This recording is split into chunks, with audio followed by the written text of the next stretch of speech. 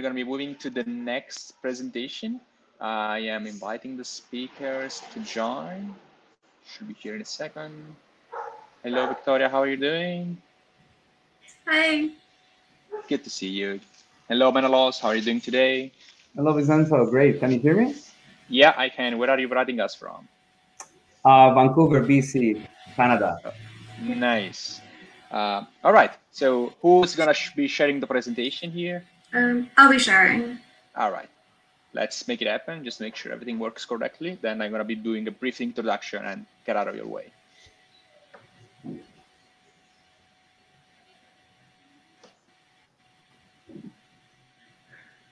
All right. Can you see that? Yeah, perfect. Okay.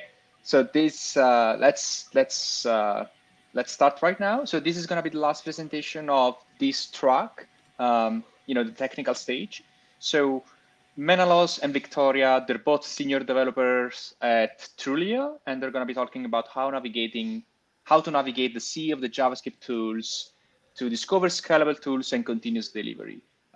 So please take it away. I'm leaving the stage. It's all yours.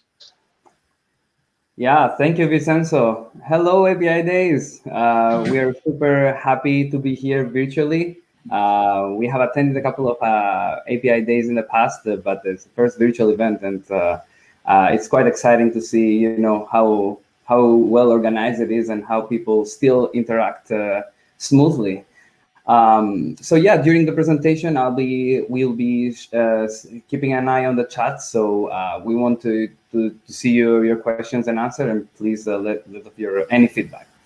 So I'm Menelaos, and we have Viki, and we are from Trulioo. At Trulioo, we do online identity verification, and we are super excited today to showcase you about how we really choose and pick the right tools, predominantly in JavaScript, with continuous delivery in mind. And just to get an idea, and you can write in the chat whether or not you are familiar with continuous delivery. Is that concept new to you, or are you familiar with this? I'll begin with just writing a yes. And you can probably say yes, no, depending on how. Okay, I see Vincenzo knows stuff, so that's great. So yeah, I mean, the whole we will dive into the actual agenda of today, and so what we'll be talking about. And Viki, if you can go into the next slide. Yeah. Perfect. Yeah. So we will be talking about the growing pains, and so some of the teams we will be showcasing you what was our growing pains and how we got around them. We will be showcasing you how to utilize continuous delivery in order to increase your throughput of your teams. Then Viki will showcase how to actually, what kind of framework do we choose for picking the right tools. And for those of you who are familiar with JavaScript land, there are many tools to choose. So this is quite an exciting methodology. We'll be diving into the team principles. And then finally, we'll be showcasing some of the continuous improvement methodologies that we at Trulioo follow.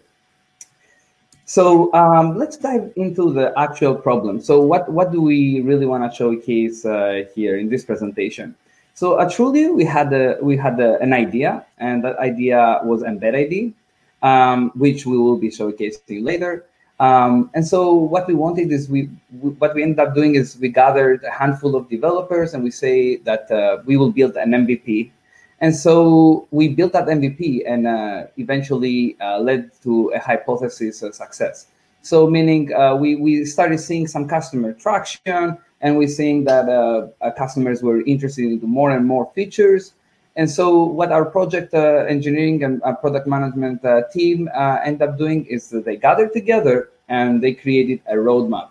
And so that roadmap contained various of features. There were a lot of requests and a lot of, as a roadmap should be, 2 or 3 years of features. So what we ended up doing is like, great, let's double our team and let's onboard more and more developers.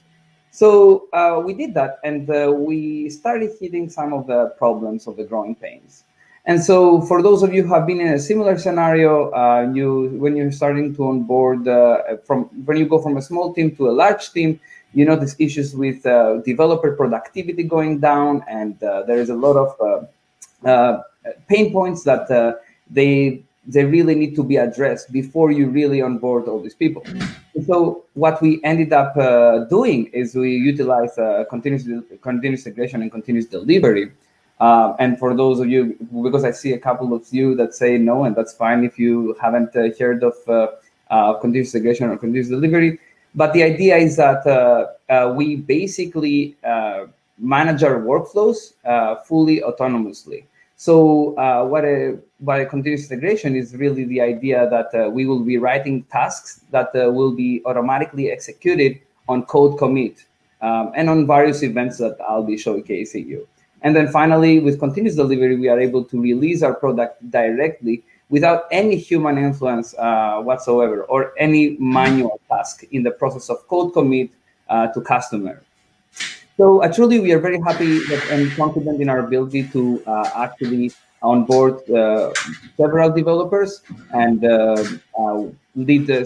successfully lead to a great product in the end. So let's see in more detail about how we do continuous integration and continuous delivery. Viki, can you? Yeah, perfect. Thank you. So again, just the concept of continuous integration. So we have a commit, and we commit our code into our favorite VCS. In our case, it's GitHub. And so that commit has a checksum. And so every time we commit, there will be some workflows that will be triggered from our CI. Now, in our case, we use various tools. One of that we will be showcasing here is GitHub Actions. Of course, there are many other tools that are great too, like many of you are familiar with. There might be some Jenkins or some Circle CI, and they are quite similar. So what we end up doing every time we trigger our workflows is that we run several tools. And some notable tools are Sonar Cloud. And this Sonar Cloud is a great tool for static analysis of the code base. And then we also have FossaScan, which is a great other tool that allows us to see whether we can really use our dependencies as we should. You know, like when you're especially in the NPM land, there are many licenses that forbid the usage, especially when you're writing a code base that leads to a profit. So you need to make sure that first all of your dependencies do not contain any vulnerabilities, and then that you also are allowed to use such tools. So those are the great frameworks that do this job for us. So after we execute our tests and everything is successful, we ship our product to QA, which they run their own QA automation. And right after the QA is finalized, we finally release. And what you see on your right side is really Embed ID, which is a low-code, no-code solution for really micro frontends. So we are definitely shipped that product just a while ago, and you know, this is the whole idea of how we go from code commit to actually shipping to customers. However, I talked a little bit about triggering workflows, but what is really a workflow, and how does it really look like? And so let's dive deep into how a workflow looks like. So in this example, we are seeing a GitHub action, and my point here is that I want to write an action that will be releasing autonomously every time I ship to and I merge my code into master. So I want to write an action that every time I merge into master, I want to autonomously publishing my package to NPM. So let's see, on our left side, we see branches master. So we defined our branches. So this is the equivalent to every time you merge into master. Then what we do is we define our environment. So we say that, okay, we are running on Ubuntu. We give our Node.js versions, and we support 14 and more. Now, of course, this is a matrix, so you can specify as many versions as you want. And then we go on the right side. So on the right side, we really have this very small chunk of code base, and what we really define is a register URL. So really where you want to publish, you pass in your secrets. So this is from we grab the secrets from GitHub Actions. Of course, if you're using AWS, it's going to be slightly different, but you can use the AWS parameter store, but the idea is still the same. And then you run npm config set. So if your tokens are valid and if everything is smooth, the npm whoami will validate you, and you'll be seeing that, okay, you've been actually authenticated into the system. Right after we run npm CI, which is equivalent to npm install, and then finally we do an npm run test. And so a crucial point here is that you don't want to be releasing something that is half broken or their tests are failing. So this really guarantees you that every time before you release, everything is smoothly and everything has run smoothly before you release. Now, last but not least, and we use a semantic release tool in this example. And this great tool allows you to dynamically define versions by your git commit tag. So when you're releasing a package, you usually say that, oh, I want to release my 1.0.1 version. But this great tool actually allows you to tag your commit, and then it manages the version bump for you, whether it's a major, minor, or a patch, depending on your sender version. So that's the concept of the workflows and the GitHub Actions. And I'll pass it to Viki now to show some of our frameworks and how we pick and choose the right tools. Viki. Yeah, thanks, Mene. So as Mene mentioned, our aim is CI/CD. And as developers, one of the biggest things that we can do to enable CI/CD is be really, really confident in our code. So there are so many available tools to manage code bases and try and reduce the amount of bugs that you're introducing into your code. So in this section, we're going to cover kind of how you go from this overwhelming sea of JavaScript libraries to something a bit more like this, and really pick and choose the right tools for you. So first of all, probably the biggest question: what languages are you going to use? And I'd be kind of really interested to know what languages other people out there use. So yeah, feel free to post in the chat and say why you used TypeScript or JavaScript or anything else you choose to use. Obviously, for TypeScript and JavaScript, there are pros and cons to each language, and I've outlined the pros in underline in this slide. So for JavaScript, it's super easy to learn, and it doesn't need to be compiled, so it's really, really fast to code. Whereas TypeScript, it has that steeper learning curve, and it does need to be compiled as you're coding. But then for us, the benefits of TypeScript, it's statically typed, and that means that it throws errors at compile time rather than at runtime. So as you're writing code, any kind of typing bugs that you're introducing, you're not going to be able to compile that code. So you're not going to introduce those into production without realizing it. It also gives you types and interfaces, and this means that it's a lot simpler to code across large repositories and to refactor very quickly with fewer bugs. So for us, the choice was pretty clear because we want high quality code. We decided to go for TypeScript. It has that slightly steeper learning curve, but it allows us to be a lot more confident in our code. And next, are you going to go for trunk-based or branch-based? If you're not aware of these terms, trunk-based basically means that you're always running off of one main master branch, and that branch is always production ready. Whereas branch-based, you might have multiple feature branches running with different teams committing to different feature branches and then merging the branches back into main once those features are fully finished. So we've actually kind of hopped between these two approaches over the last year, and we did very much go down the branch-based route for a while, mostly because we don't have to worry about immature code not being released to production. We would sort of code all of our features onto a feature branch, then go through a big QA cycle, and then merge back in. This did lead to a kind of merge hell with a lot of rebasing on top of other teams' features that have been developed since our feature branch merged off. And it also means there's a lot of main branches to maintain, which means that, you know, your DevOps might have to manage multiple environments. And it's just a bit of a headache in general. So we've recently moved over to trunk-based.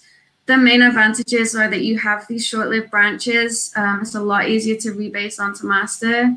And there are fewer environments and versions of the code base to maintain. The main issue with this approach is that your code does need to be production ready. And for us, we use a tool called Optimizely to enable us to get around this. And Optimizely allows you to use feature flags.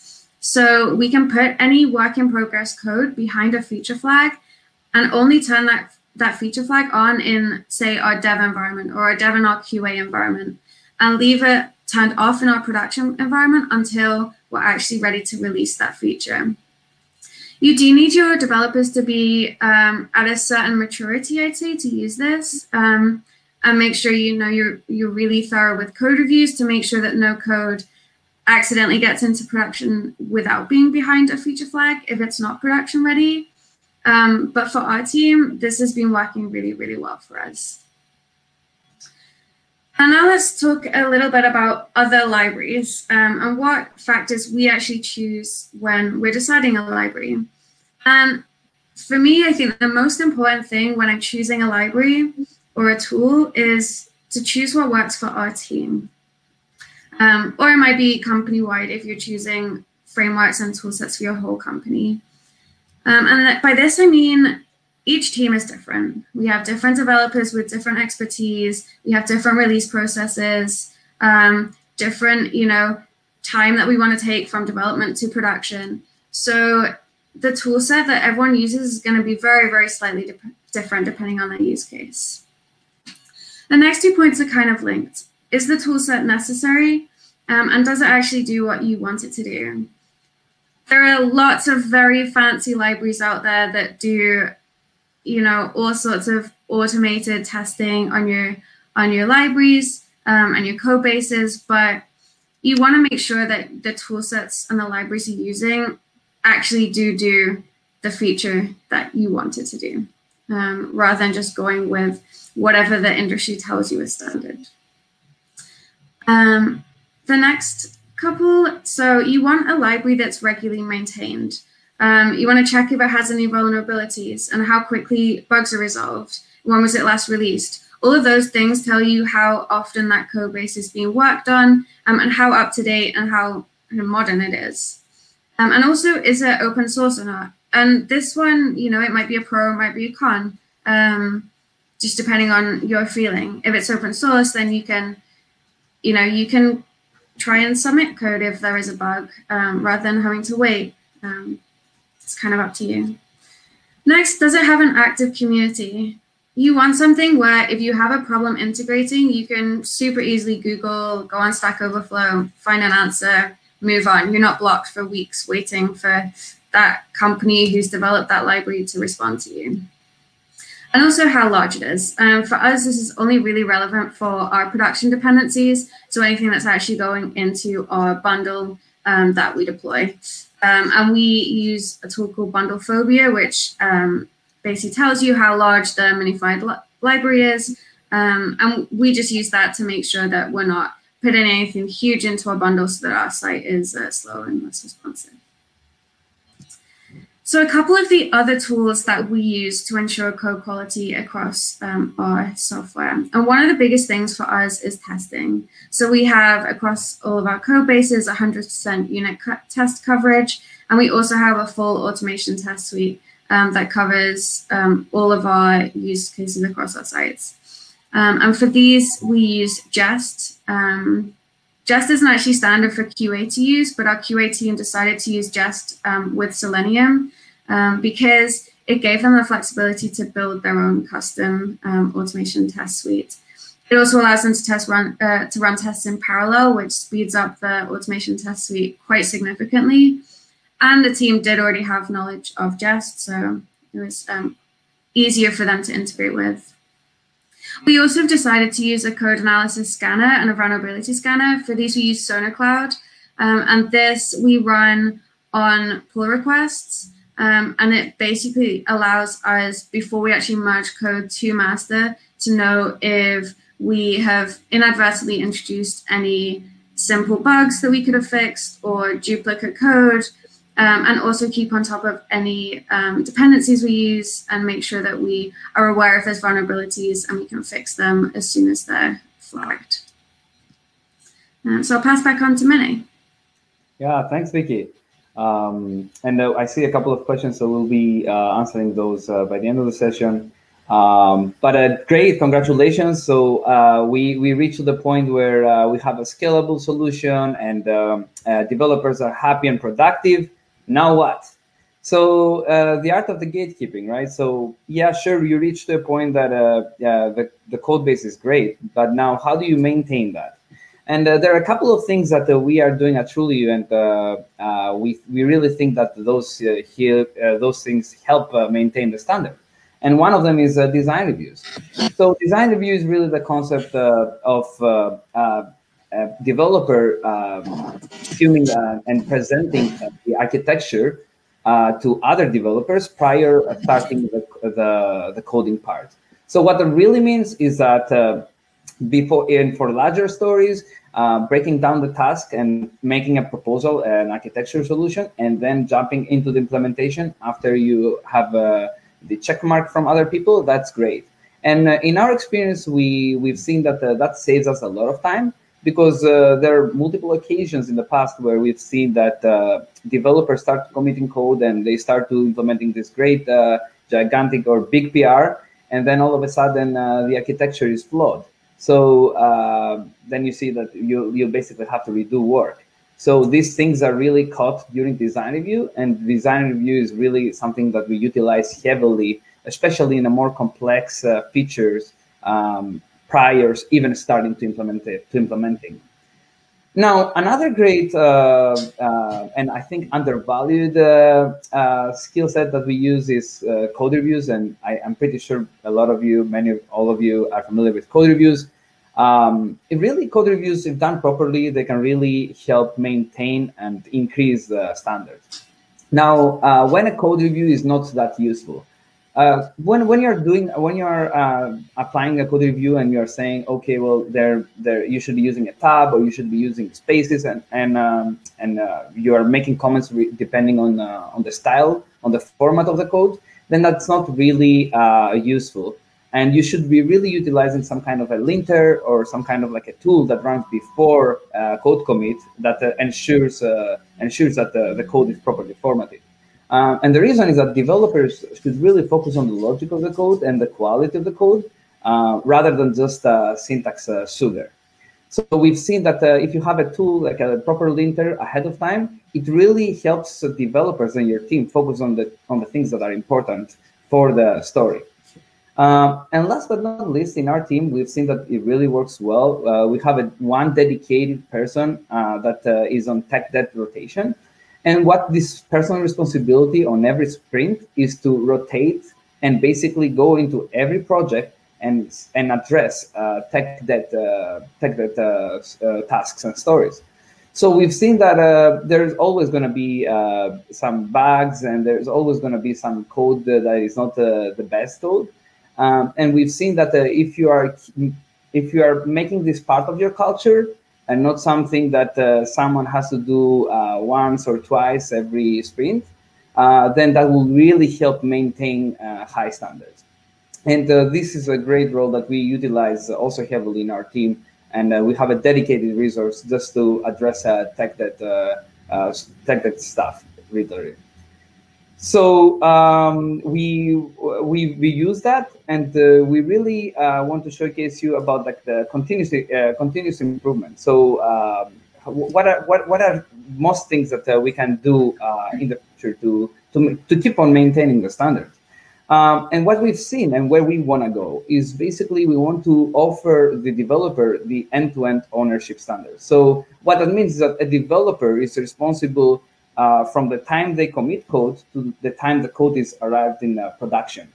And so this can be achieved by allowing the developer to literally be responsible for both the development part of it, but also the testing part of it. So really having a developer write both the actual feature code, but as well as the QA logic. And this can be achieved from the QA automation standpoint that I showed you earlier in the previous slide.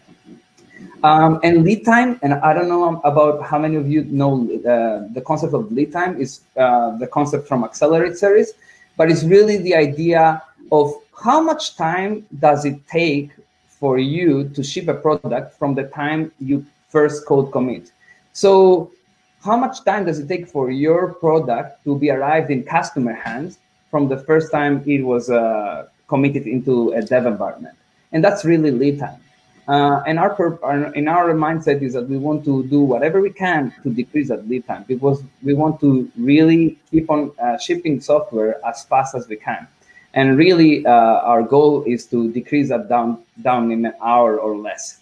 So basically, you write code, you test it, and then it automatically ships into customer hand.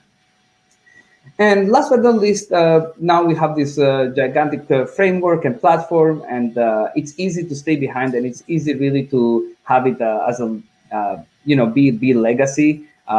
So I think, and what we've seen in our state is that by increasing experimentation, you keep people still excited. So you have that early on excitement that you used to have, and you still are experimenting, even if the project is big.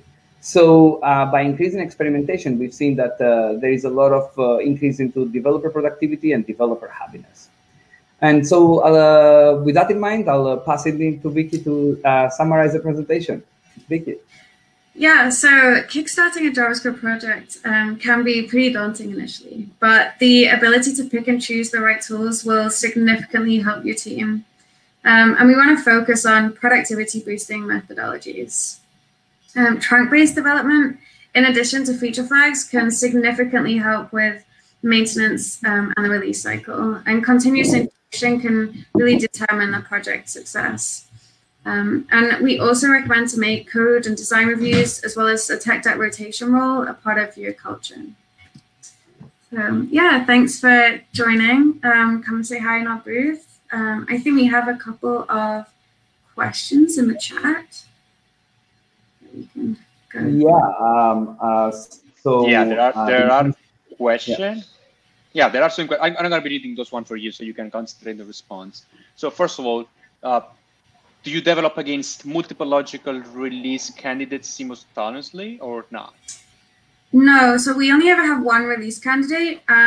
Basically, the way that we manage that is we have a very, very frequent release cycle. So we typically release twice a week, which means that each individual release is very, very small. And we also use feature flags. So if we have multiple different teams working on different projects within one code base, they'll all be working behind different feature flags. So we can release their code comfortably in production, knowing that we haven't actually turned that feature flag on yet. So no one's going to be able to access their code in production, right? So that's how we manage that.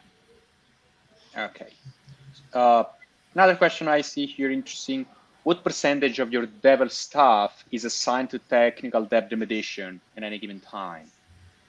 Yeah, that's actually a good question, and we are still experimenting on finding the healthy balance here. But really, we dedicated full-time one person from our team, and our team consists of approximately like 15 to 20 devs.